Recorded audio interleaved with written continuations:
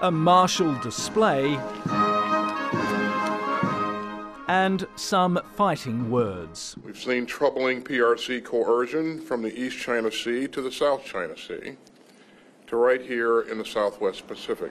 As tensions rise in Asia, the US Defense Secretary and America's top diplomat are both in Brisbane to entrench the alliance.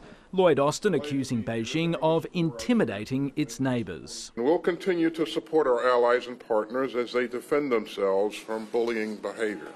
The US is focused on deterrence and is sending more Marines, fighter jets, bombers and submarines to Australia with the federal government's full support.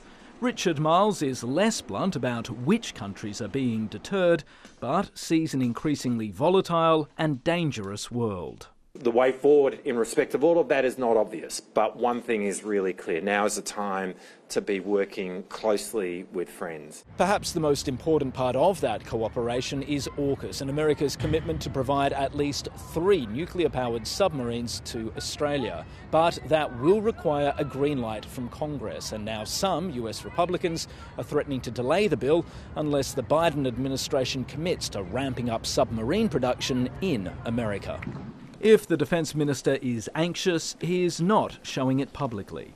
There is legislation going through the United States Congress. That is a process which involves a whole lot of colour and movement that we were expecting. And while the Biden administration's heavy hitters are reassuring figures for Australian officials, you are very welcome. You are great friends of our country. The spectre of partisan division in Washington also brings back memories of Donald Trump's isolationism.